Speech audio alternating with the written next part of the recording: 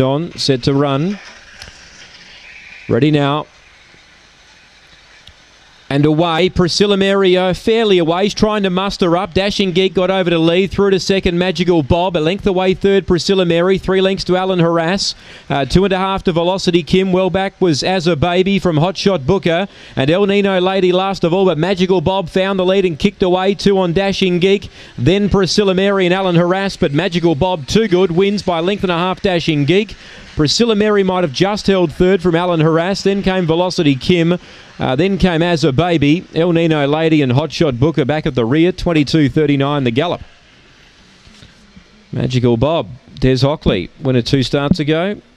And last start was chopped out early today. Found the lead. It's gone around at $5.80 on UBet. Dashing Geek second. Priscilla Mary third. And Alan Harass fourth. 5, 4, 3 and 10. Favourite order. Well, favourite punters getting it spot on. 5, 4, 3 and 10. They were the top 4 in the market. 22.39 the time. 10 even the first split. 12.39 the run home. 5, 4, 3 and 10 are in the frame. 5, 4, 3 and 10. 22.39 the gallop after the 5th.